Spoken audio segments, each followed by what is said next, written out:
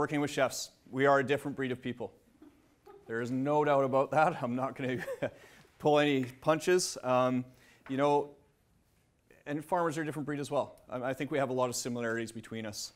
But chefs, first off, we have egos. We have egos. There's no doubt about that. A chef has to have an ego. You know, for them to put out amazing food, they have to have an ego. You know, then they believe in themselves, but they have to pass that along to their employees. And so this kind of goes along, right?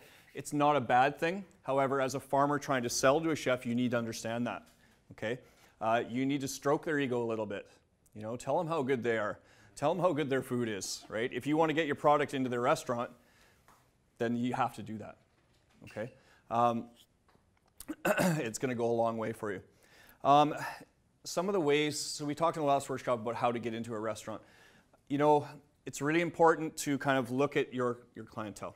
You know, it's looking at what they're doing on their menus and maybe giving them suggestions of how they could use your product. Why is your product going to make their life better? Why is their product going to be profitable for them? Okay, you need to point that out. What are you doing different than anybody else is doing?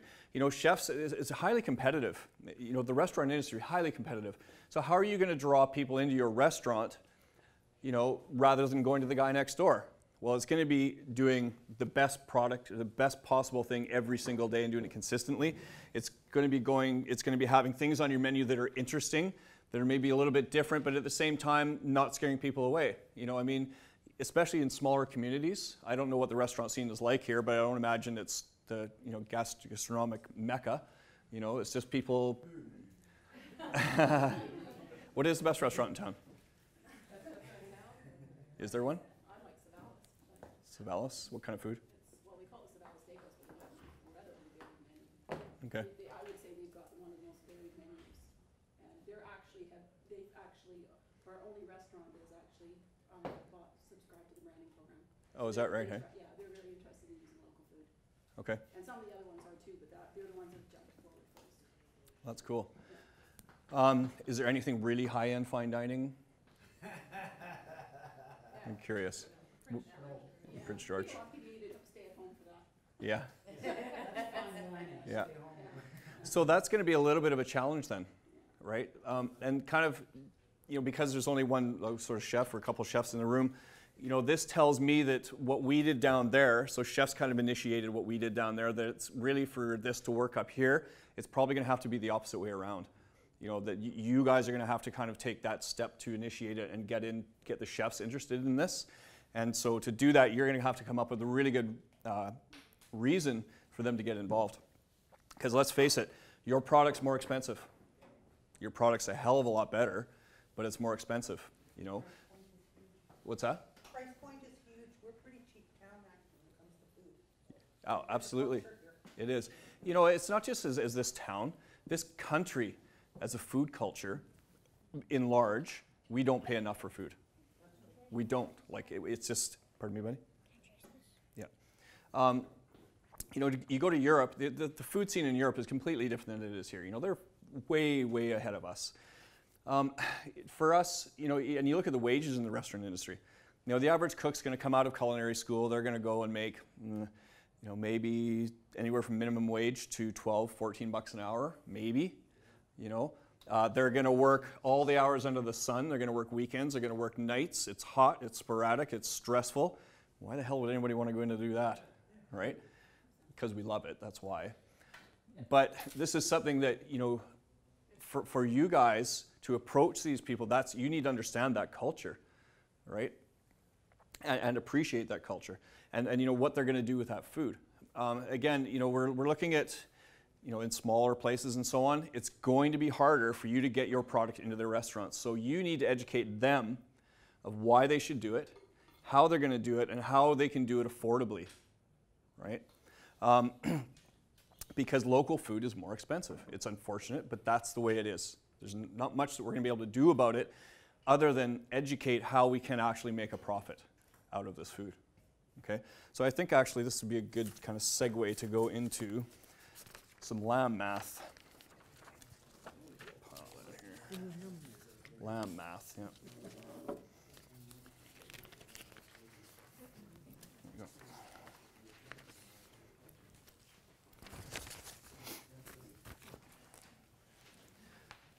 So my good friend David Toms, Chef David Toms, he did this up. Yep. And what this does is it shows you how you can make profit off local protein. Okay?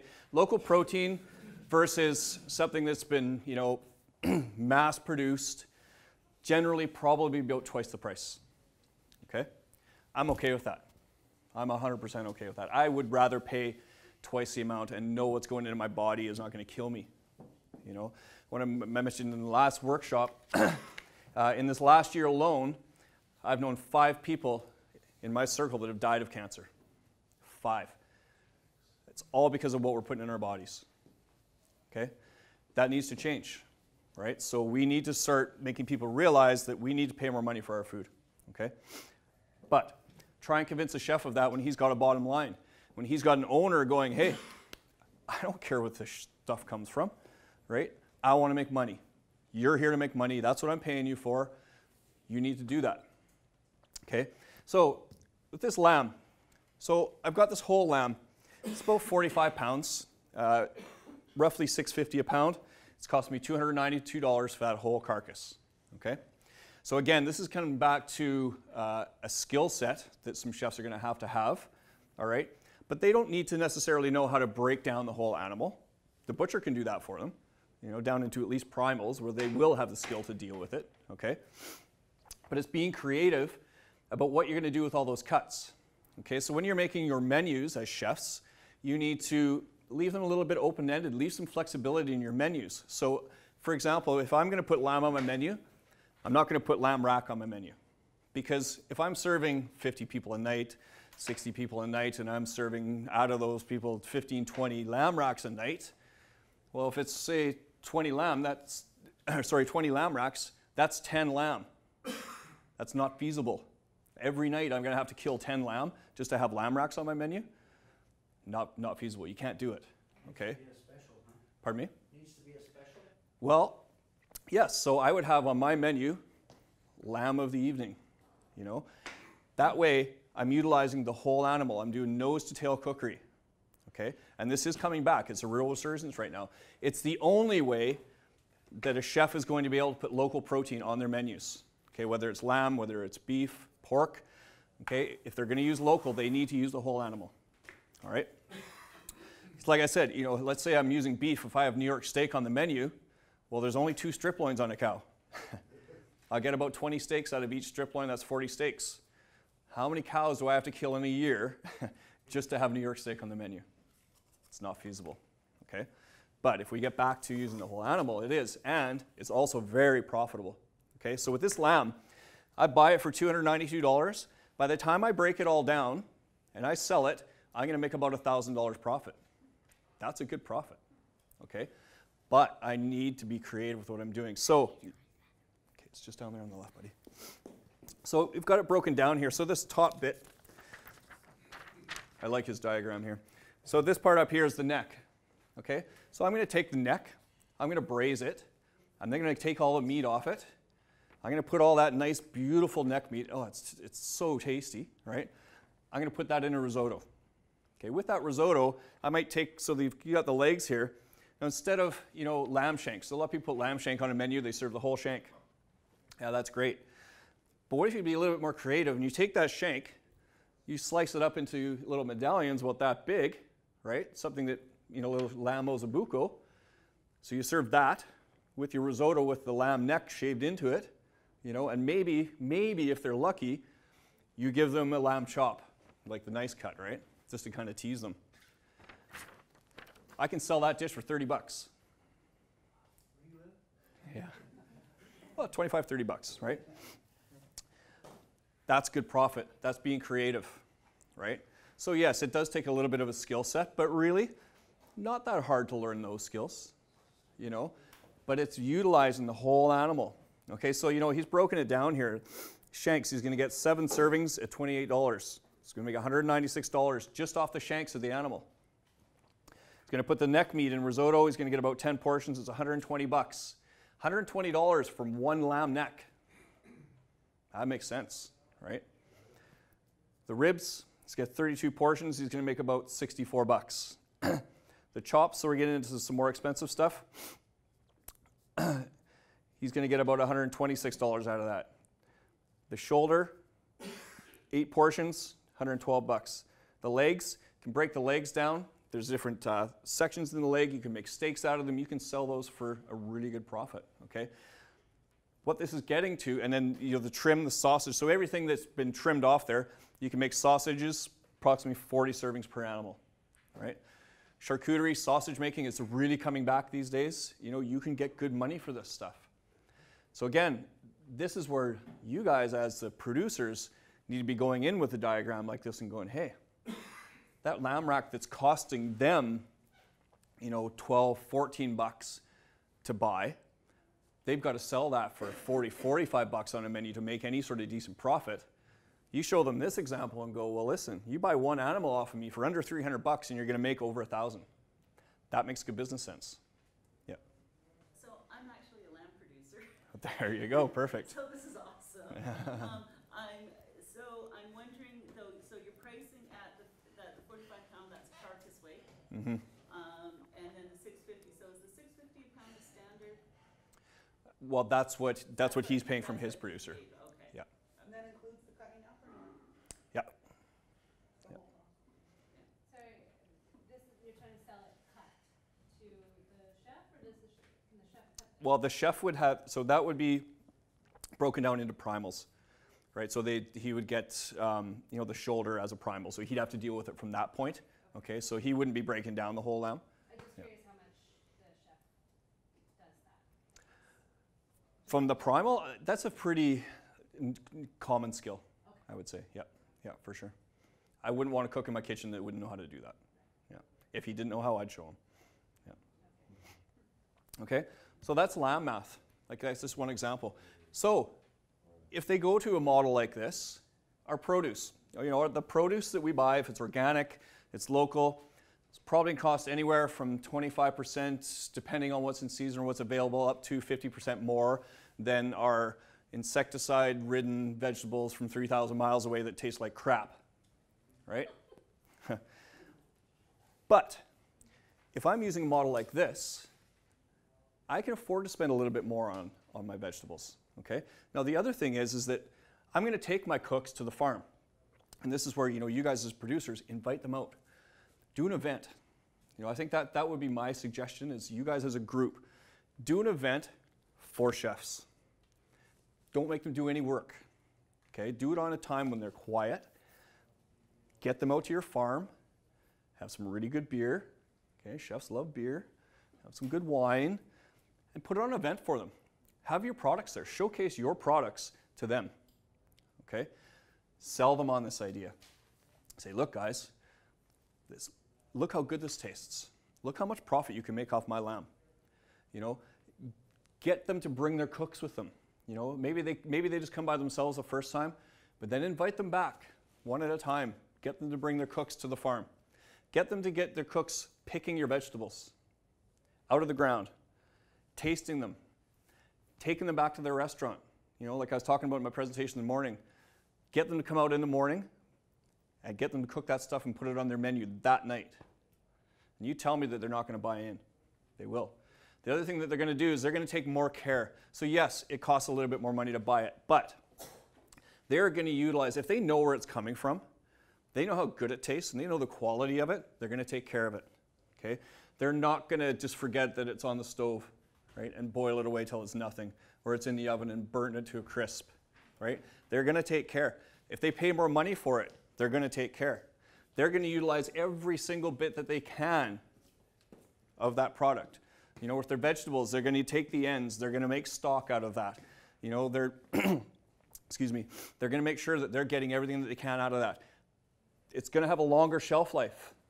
Okay, so the stuff that they get from 3,000 miles away, if it's not full of preservatives, of course, it's going to last longer. It's going to taste better. This is also a marketable item. This is going to be what gets people into their restaurants, okay? And they need to understand that.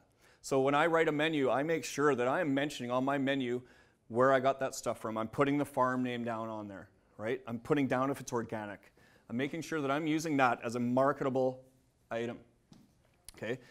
I mentioned this in my last workshop that this is what you need to tell chefs. Look, guys, this is what the public wants. It's a growing demand.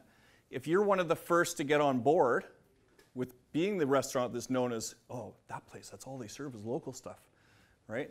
They're going to be the pioneer. They're going to be the one that's one step ahead of the guy next door who's getting everything out of a box and out of a freezer, right? That's a marketable item, okay? So they need to, that's how you're going to sell them on it. Excuse me. I want to touch on this, so how to work with chefs. Again, this is kind of crossover from the last workshop, but make sure your product is awesome every time. Make sure you're giving them the best that you have. You know, if you've got produce, you're getting potatoes, make sure that they're getting consistent sizing. Make sure that they're clean. Make sure it's convenient for them. Make their life easy, okay? Make sure that if you're delivering stuff, you deliver on time. And if you don't, make sure you're communicating with them, okay? There's nothing more frustrating than thinking your delivery is going to come at 10 o'clock. You know, you've planned to have this on your menu at noon for lunch, and it doesn't show up. Or it shows up at noon, you know, when you've got a restaurant full of customers. I would send you away. You may or may not come back to my restaurant again. You know, there's other people out there that will supply it for me. Okay, so you got to make sure that that quality and that consistency is there. I'm going to use the same examples I used in the last one because this was a particularly frustrating one for me. We had put heirloom tomatoes on our menu last fall. Farmer promised it to us. Yeah, I've got lots, no problem. I can keep you going right through till November. Awesome. So we put this on the menu. Then there was another event that came up and somebody asked for a donation of these heirloom tomatoes, and it was a really good event. It was a really good cause. Oh yeah, no problem. Here you go. Here's my tomatoes. Now I don't get tomatoes anymore, and I'm willing to pay for them, right? Now I have to rewrite my menu. I've got to reprint my menus, right? And that costs me money, right? That leaves a really bad taste in a chef's mouth, okay? You got to be consistent. You got to be there for them.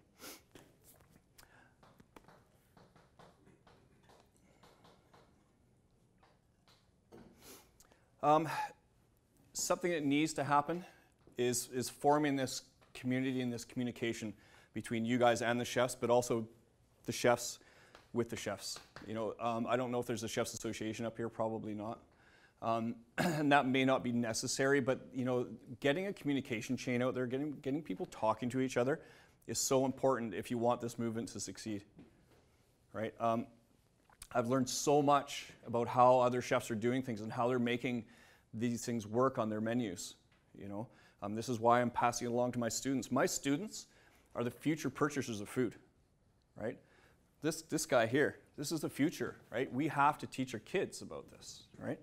But getting back to the chefs, you need to get those guys together. You need to form some sort of communication between them so that they know what's going on out there. You know, gone are the days where we're, you know, hiding all our information. It's to everybody's benefit that we share our information, that we share what we have and where we're getting stuff from.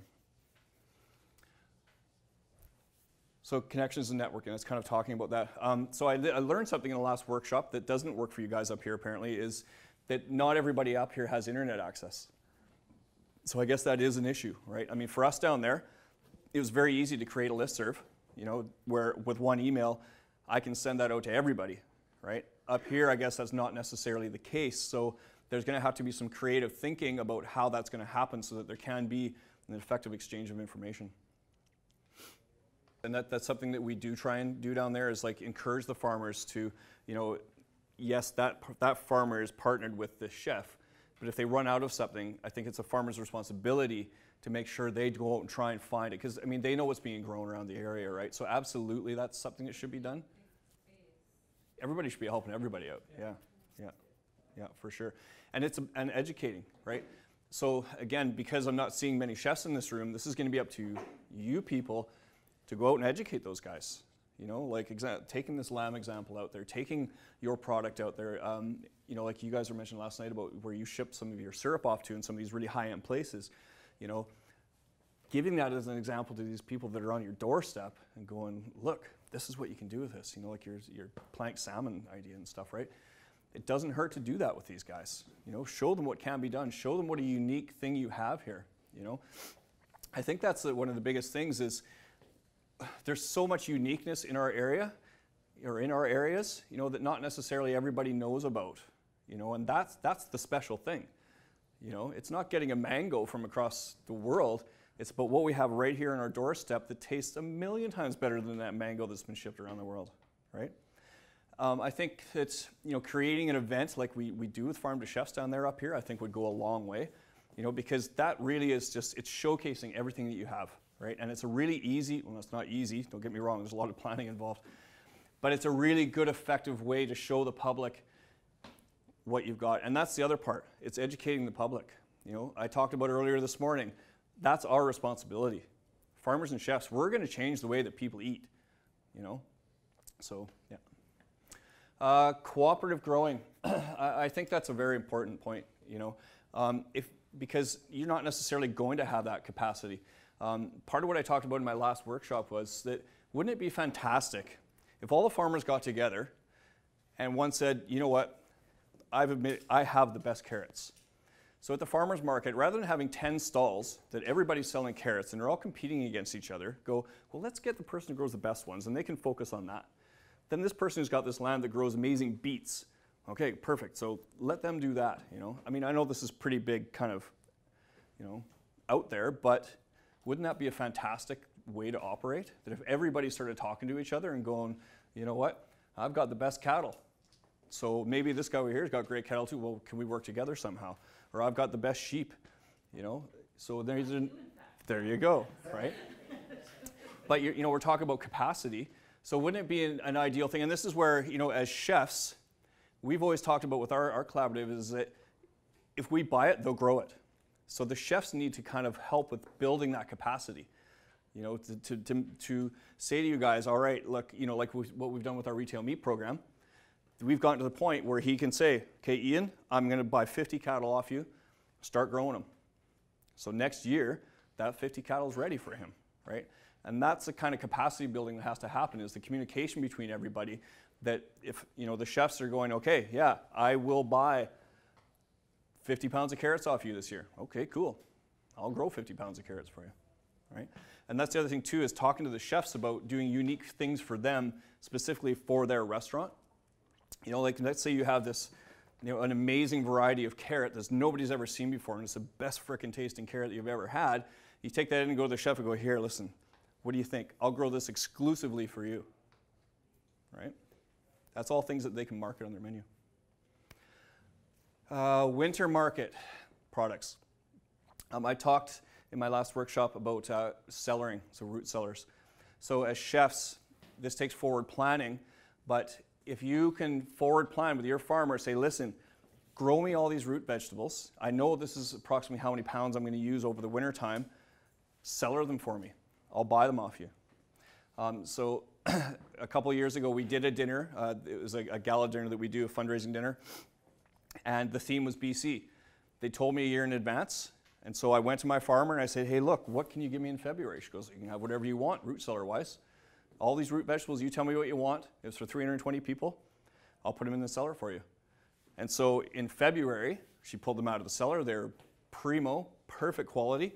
And I got to get up there in front of 320 people and say, hey guys, guess what? Everything on your plate is local. It's February in Kamloops, and I'm serving you local vegetables, right? But it takes forward planning, right? And that's where you need to educate the chefs. Like, listen guys, we can do this for you, but you got to let me know a little bit in advance, right? Imagine what a marketable thing that would be for a restaurant in town to go, you're going to come in my restaurant in December and I'm going to have fresh local vegetables for you. So what are chefs looking for? I mean, it depends obviously, but you know, again, they're looking for stuff that's great quality, that's unique, stuff they can put on their menus that's going to draw people into their restaurants.